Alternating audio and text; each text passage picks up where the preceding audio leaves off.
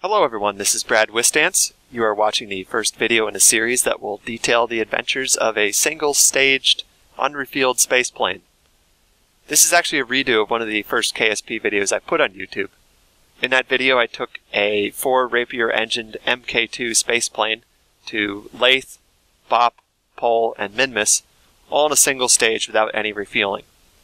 This was a really fun criteria for a mission because it forced a lot of optimization during the design phase to give this craft as much delta V as possible while still able to be landed on moons. And it also required every trick I knew at the time in terms of gravity assists and other maneuvers to reduce the amount of delta V I was using. So it's been a couple years since that, so I figured I could do this mission maybe even a little better this time, so I went with the delete option on the rover that I used in that first mission, and then added some ion engines that should give me some more delta V. And we're going to see how many moons I can take this thing to before I run out of fuel and have to return home. Bill got perhaps a little carried away while driving the rover over to board, so I figured he better get into the plane and get launched before they ask him to fill out any time-consuming paperwork. One key factor in maximizing the amount of delta V in a craft is minimizing the amount of dry mass. One of the big sources of dry mass is engines. And as a result, one key factor here was giving this craft as much launch mass per Rapier engine as possible. Through aerodynamic optimizations, weight balancing, and other factors, I was able to get this to just over 28.5 tons per Rapier engine, which is the highest amount I've managed to do in any craft I've made to date. One method used to optimize the aerodynamics on this craft was to minimize the amount of intakes used. This required me to be very careful while rolling out the runway, and also required me to adjust my ascent profile and to actually back off in the throttle multiple times during the ascent.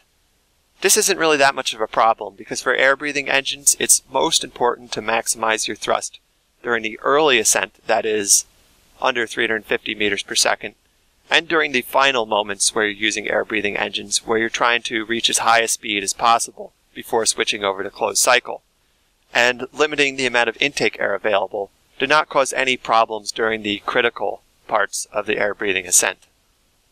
As with most spaceplane ascents from Kerbin, efficiency is mostly a factor of minimizing how much closed cycle rocket burning happens.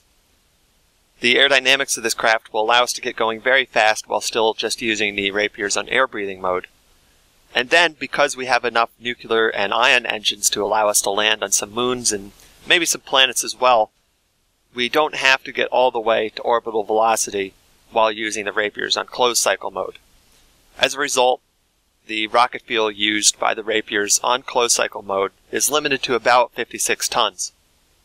Despite this, this is still actually about half of the fuel we use to get to orbit, which shows how important it is to minimize this part of the ascent. After shutting off the Rapier engines, we're now going to be doing the rest of the circularization with just the nuke engines and the ion engines. The nuclear engines, despite being efficient, are nowhere near as efficient as the ion engines, so we're going to use them just long enough such that we'll be able to circularize on the delta V left in the ion engines. Now when I say delta V left in the ion engines, what I mean is how much delta V we can do given the electrical charge we have left remaining. This craft uses the combination of battery banks and the RTGs to generate power over time. But the RTGs take a very long time to fill the battery banks, so now that we're operating on just the ion engines, we really only have the amount of electrical charge left in the battery banks available. Fortunately, math works, and we can see that when the ion engines run out of electrical charge, we are just about to orbit, and we'll be able to do the final little bit of delta V that we need off of the small trickle from the RTGs. 15 minutes later, after the craft had already gone around the entirety of Kerbin once, the 16 RTGs finally had succeeded in getting the craft to orbit. Normally with a craft like this, I would let you guys know how much delta V we had from low Kerbin orbit. However, with this craft, this answer is going to depend dramatically on which order we use the ion versus the nuclear fuel in.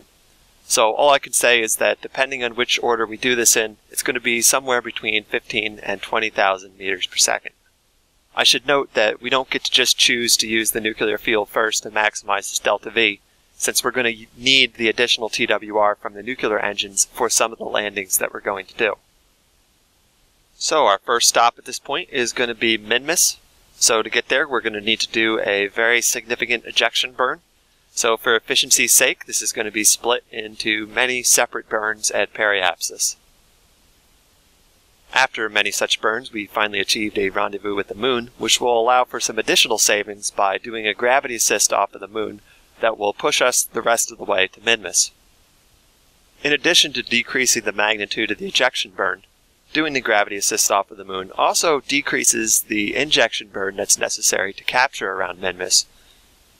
Between these two effects, we're looking at a combined total of about 130 meters per second savings, just from doing a short gravity assist off of the Moon. As a result of the gravity assist at the Moon, our capture burn at Minmus is going to be less than 100 meters per second to low Minmus orbit. Normally we would capture into an equatorial orbit to minimize our surface velocity before descent, but we're going to put ourselves into an inclined orbit, which will allow us to land on Minmus's largest flats. As is common in KSP, there's going to be two competing factors that determine how we descend. First, we want to get as close to the surface of the flats as possible before seriously slowing down in order to minimize our delta V loss due to gravity. However, there are elevation gains all around the sides of the flats, so we don't want to come in too low or we will contact the ground in a non-friendly way. So our goal is to approach the flats while just clearing the hills around the outside so we can quickly get down as close to the surface as possible, which minimizes our altitude when we begin to burn retrograde in seriousness. The reason why we have gone through all this effort to land on the flats is that we can touch down at high speed and then use wheel brakes to perform the rest of the delta V, which is essentially free delta V, resulting in fuel savings. After touching down and starting to brake, the plane turned sideways rather earlier than I had hoped, but somehow still managed to stay stable enough to not overturn, and we began to slowly come to a stop. And this slowly was just fast enough as we came to a stop just before running off the edge of the flats, which could have been disastrous. Now safely on the surface, it was time for Bill to get out and do the obligatory look around. He doesn't have a flag to plant here because we only have one flag for the whole mission, since as tradition dictates, we have furnished Bill with only a chair rather than a proper cabin. With all due ceremony on the surface of Minmus observed, it was time to get ready to head to our next destination. One advantage of landing on the flats is that they're also a great place to take off from. To maximize the efficiency of our ascent, we're going to taxi over to a point on the flats that'll give us the longest straight line along the flats before we hit some mountains. Since this taxiing is going to take quite some time, I'm going to call this the end of episode 1. Before I close out, I'd like to note that I have not already flown the rest of this mission, and I'll be updating the episodes as I actually fly the mission. Although I've attempted to account for everything, and I believe I've been successful, something could happen that results in the mission coming to an unforeseen close. Hopefully that'll add to the excitement and we won't actually have to end the mission early.